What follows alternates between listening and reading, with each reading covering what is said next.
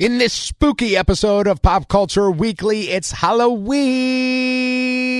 I talk with Michael Myers himself, Nick Castle, and Ray herself from the galaxy far, far away. Daisy Ridley, let's go.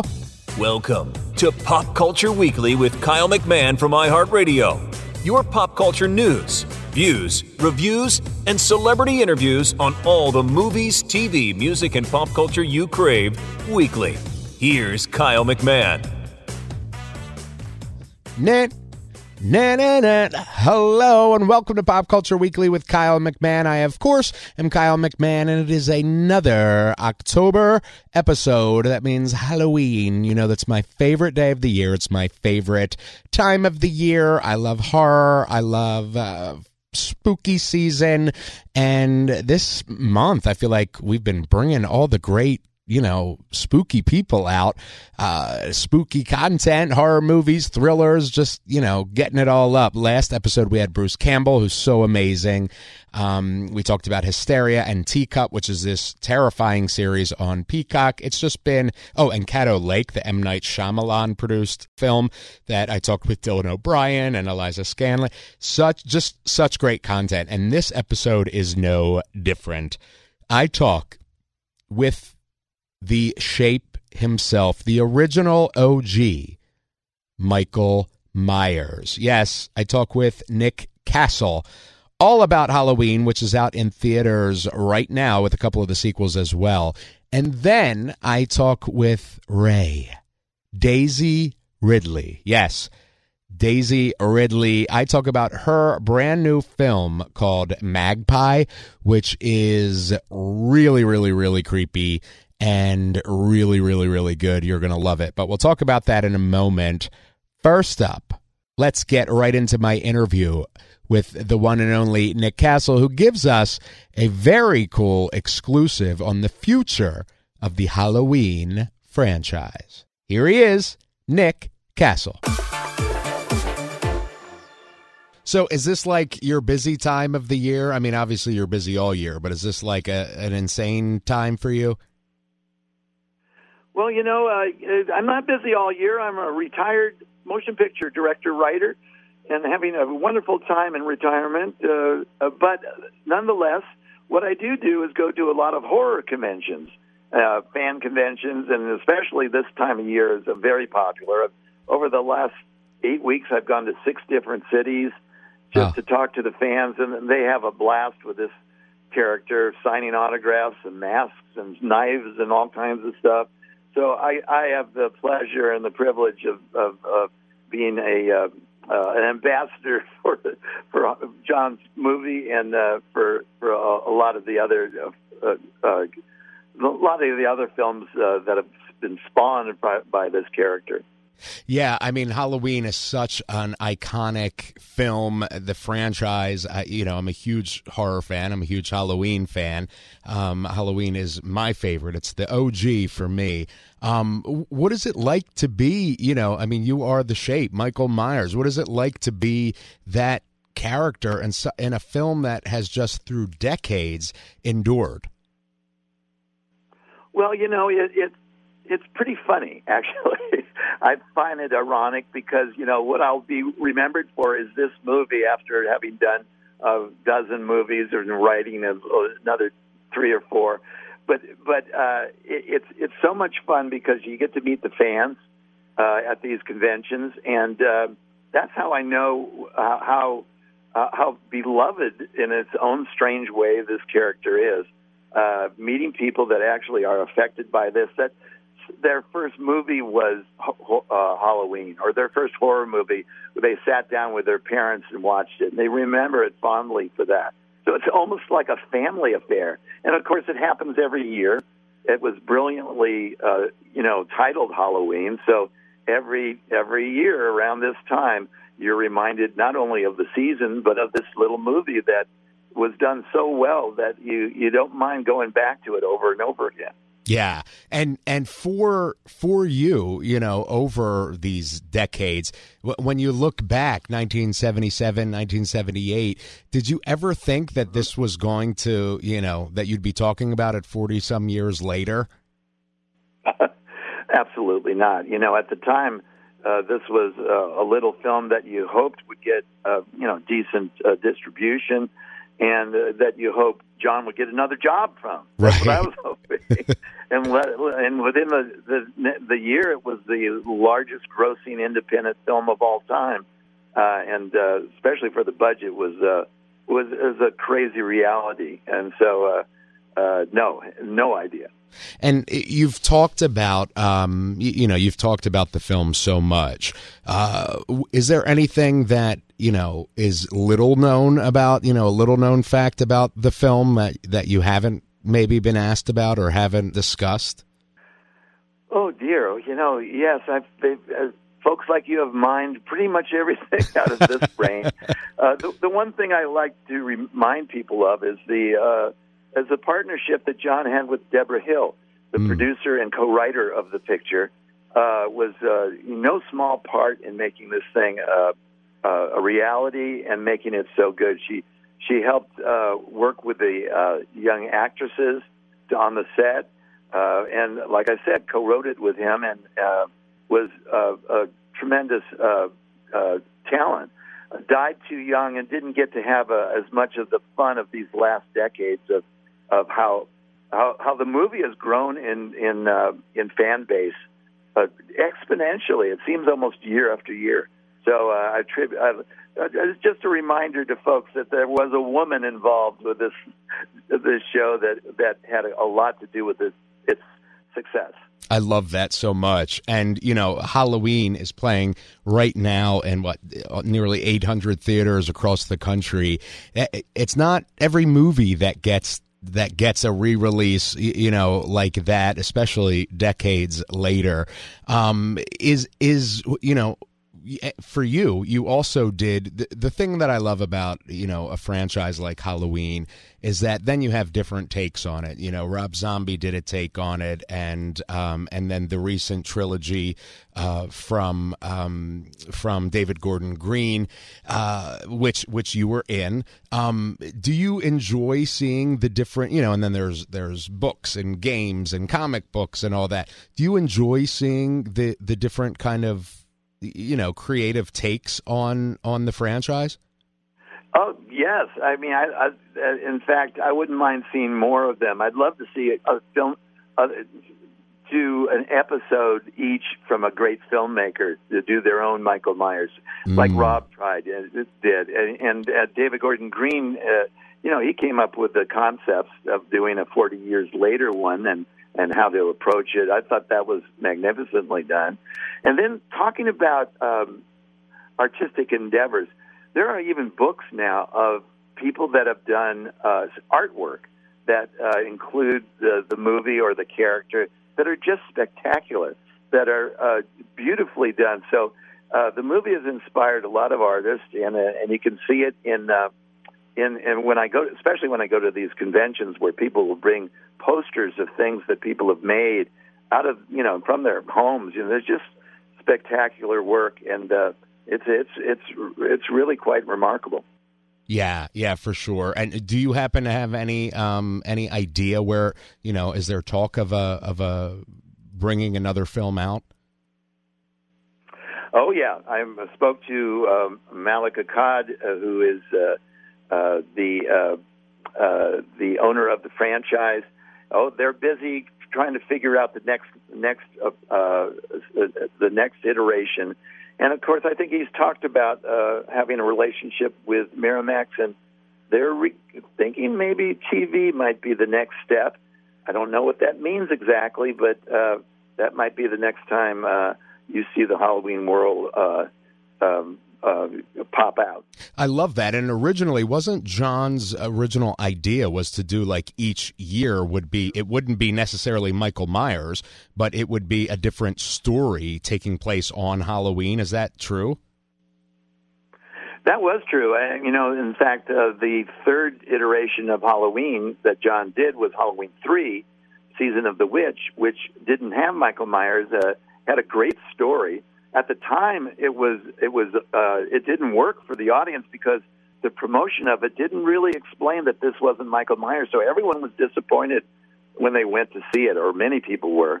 And now, years and years and years later, having, that behind him, that movie, directed by Tommy Lee Wallace, is a big fan favorite. So, yeah, I think if you promoted it right, an anthology series about using John as the mastermind of the series and promoting it and shaping it, would be a great way of telling the stories again. Yeah, for sure. Maybe that ties in with a television type thing, and then you have Michael Myers, whatever, each season finale or something.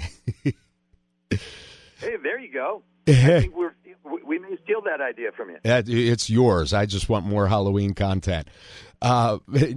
Nick, you've done so much work. August Rush is a personal favorite. I love that film. It's such a meditation for me, I believe, in music and film and familial ties.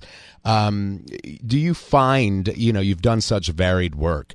Do you find that as an artist, that's kind of, what kept you going for so long, that you were able to do a Halloween and then an August Rush and a Mr. Wrong and that sort of thing?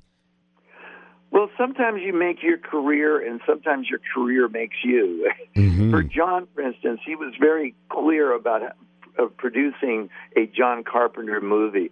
For me, it was like, it wasn't as easy as, not that it was easy, but it didn't fall that way. It was like, who had the best script, what studio wanted to hire me, things of that nature, so that, you get this kind of eclectic, career that I've had a ball with. So it's not formed into, that the kind of world that John was able to create, but it's a world that I've enjoyed every minute of, and had some great luck with doing films that I generated from my own little brain to motion pictures that were handed to me that I just loved the idea of. So I've been lucky, and now in retirement, I can look back and just promote my friends' movies like this. I love that so much. Nick, thank you so much. People can go to HalloweenPortal.com and get all of the information, and they can go, like me, and go see Halloween and a few of the sequels as well in theaters on the big screen. Thank you so much, Nick. I really appreciate it. Thank you, and happy Halloween to the folks there. Thank you, sir. You as well. Nick Castle. I can't believe I talked to Michael Myers. This has been like a dream this month. Bruce Campbell, last episode. Michael Myers, Nick Castle, this episode. Just so awesome. I'm like living my dream, and you guys make it happen, and I appreciate that and love that from you and for me. Thank you. It's awesome because he directed also like The Last Starfighter, which is such a great movie, and Dennis the Menace, which was hilarious. That came out in 93, and it had Walter Matthau and Christopher Lloyd in it. Like, what a cast. Natasha Lyonne, Leah Thompson. So anyway, all right, we're going to take a super short break. So hang out here with me and support our sponsors who make this show happen. I will see you in 60.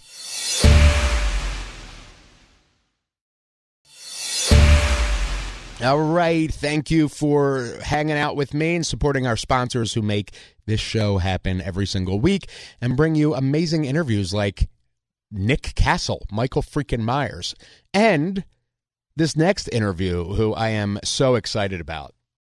My next guest has captivated audiences around the globe with her incredible talent and charisma.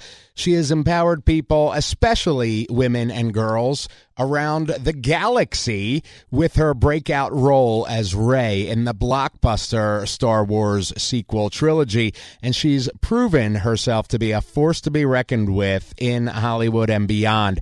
And her new film, Magpie, is an incredible, twisty, turny Hitchcockian thriller that she conceived of herself and now stars in. Let's talk with Daisy Ridley.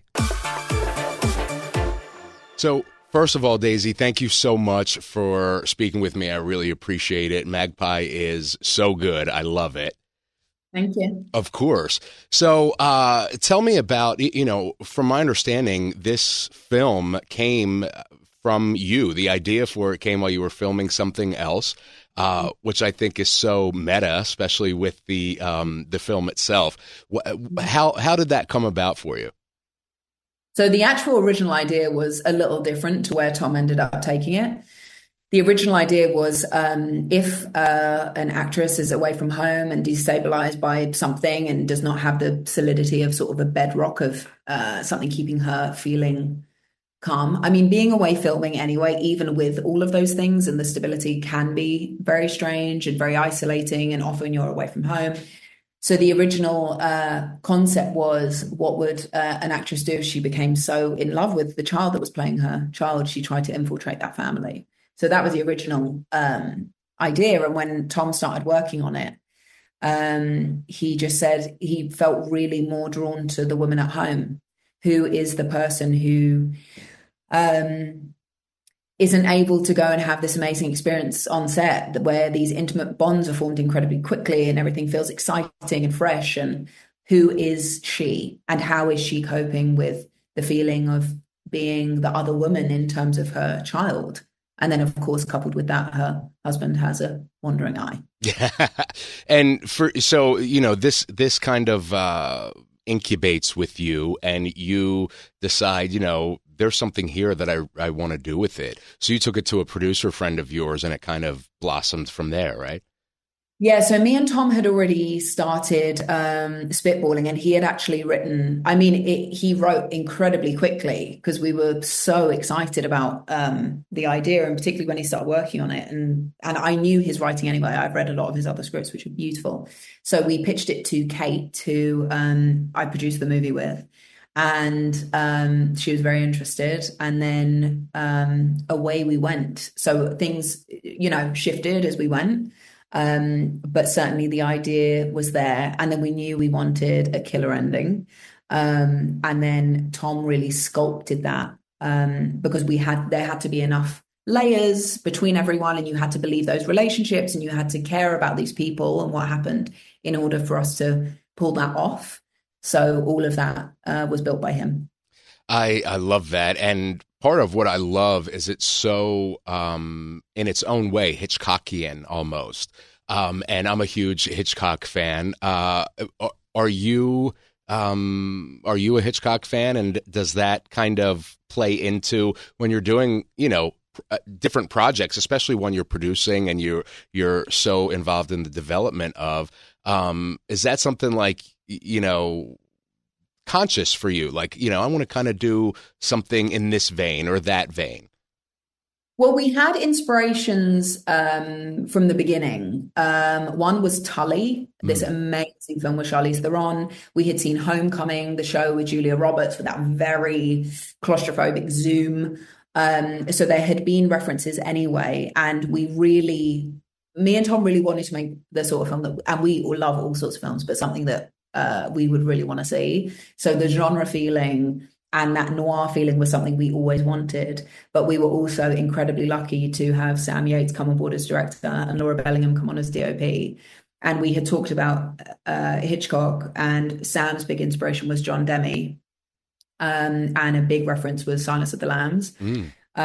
And so when you have amazing people who you trust, our production designer, Amanda McCarthy, just phenomenal. So because we had this amazing crew, I was able to sit back and then be blown away by the work that they were doing. And of course, we were all involved in those conversations. But the minute they started spitballing their ideas together and they did the shot list and how they were going to capture it, it was just brilliant. And even on set, watching scenes come together, before they're edited, before anything, the way Laura was capturing everything was so gorgeous and gives that feeling of, what is going on? We're seeing things that we shouldn't be seeing, and we're not seeing things that we should be seeing. Where's that line? And where's the line between what's real and what's not? But really, yeah, so much of that is down to Laura. And for you, I'm not sure, often for those watching or listening, films and projects are filmed out of order. And I'm trying to be as spoiler-free as possible. Is it hard for you, and I would assume that's a little bit easier for you since you were involved since the beginning, but is it hard for you as you're filming when you're doing sequences out of order to kind of be like, okay, Annette is in this space for this scene, and then she's in that space for that scene. You know what I'm saying?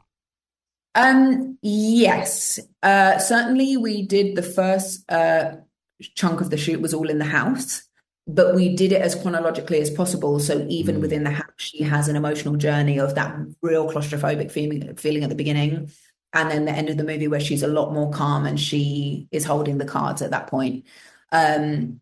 So there were moments where I can't remember what scene we did a big leap. We went from scene, I don't know, scene 50 to scene 90. I thought, but also again to Sam's credit, I mean, we talked before every scene about where Annette was, and having a director you really trust is fantastic, because I also wasn't watching the dailies of myself. I was only watching the other people do scenes because that was something I felt would be too difficult.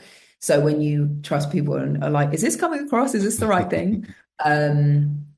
Yeah. So there was one time where it was a bit of a leap, and I thought, oof, okay, Annette is slightly different here. But the amazing thing is too, she is never broken. She's really beaten and really bruised emotionally, but she's never broken.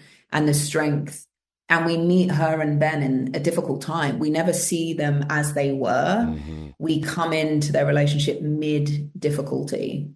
So we had already established that. And from there, I mean, things get worse for Annette before they get better. But she always maintains that she has her kids to think about, and they're really the motivation for her drive.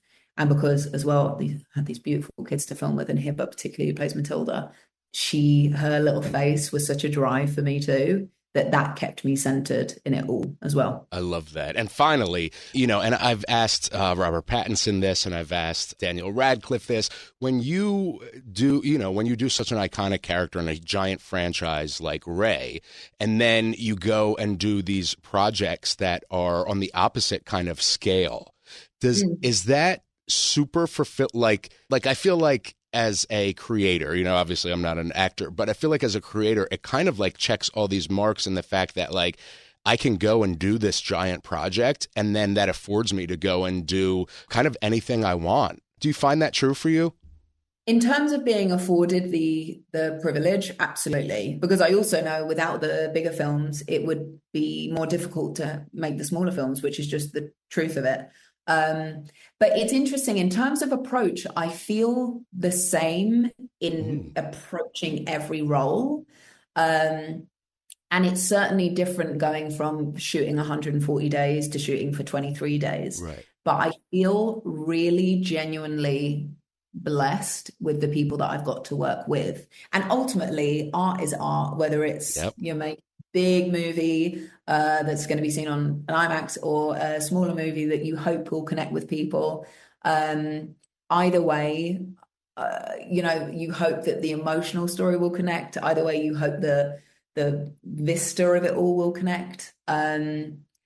So in terms of approach, it doesn't change, but my hope always is, that I become a better actor each time, to be honest too, but also that each film, even if it means something to one person, whether it means something to 100 people or one person, that one person is as important. So the hope would always be that whatever it is I'm making connects in some way. I love that so much, Daisy. It connected with me. I can't wait till it comes out so I can talk about it with people. Magpie, exclusively coming out in theaters. I can't wait for everybody to see it. Thank you, Daisy. Thank you so much. Have a great day. You too. Thanks. Daisy Ridley. I cannot believe that I talked with Daisy Ridley. Ray, Star Wars The Force Awakens, Star Wars The Last Jedi, Star Wars The Rise of Skywalker.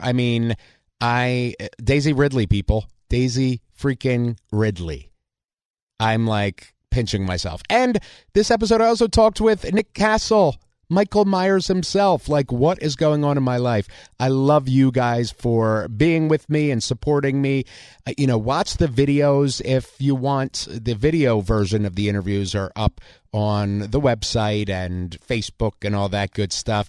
Keep tuned in with the podcast, obviously. We're going to be doing some cool giveaways coming up soon, just in time for the holidays, and so much more coming to you, all because of you, and I love you for that. All right. I will see you next week. I love you. We out. Thank you for listening to Pop Culture Weekly. Hear all the latest at popcultureweekly.com.